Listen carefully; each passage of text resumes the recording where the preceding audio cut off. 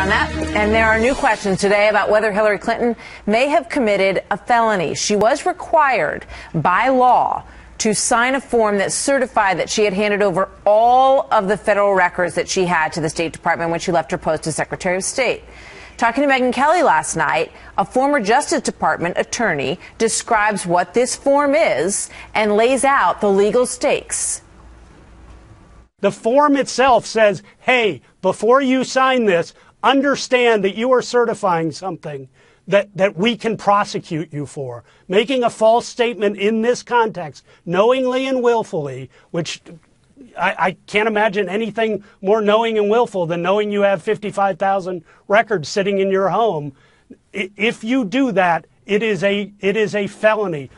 Yeah, he laid it out in no uncertain terms last night. Doug McElway joins us now live from Washington. So, Doug, does this put Hillary Clinton in perhaps some serious legal jeopardy? You know, Martha, that's going to remain the subject of a lot of conjecture. That former Justice Department attorney Shannon Coffin suggested it does.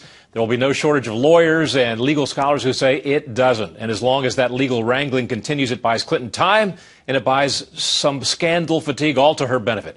If this regulation was perceived of as pro forma and seldom enforced, that would hardly warrant felony status or jail time. Still, it gives yet another reason to search through her emails thoroughly, especially those that have not been turned over.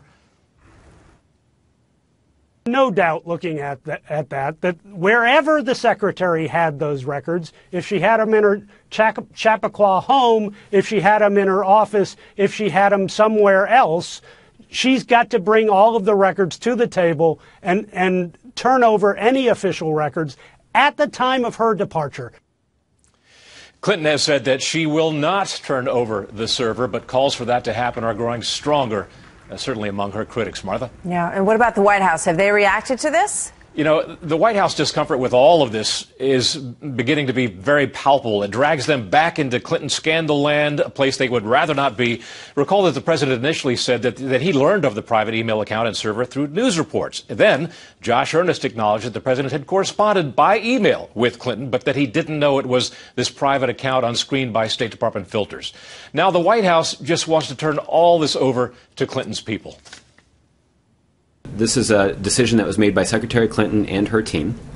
And what we're talking about are emails that she described as personal, that relate to what she described as a variety of own personal arrangements, whether it's her daughter's wedding or other personal things of that nature. So, again, I'd refer you to Secretary Clinton's team about the decision that they made on that. At the same time, Ernest has been careful to note that the president takes the Federal Records Act very seriously and complies with record keeping meticulously. Martha? All right. We'll see where it goes. Doug and Monica coming up on this in a few moments as well. Thanks, Doug.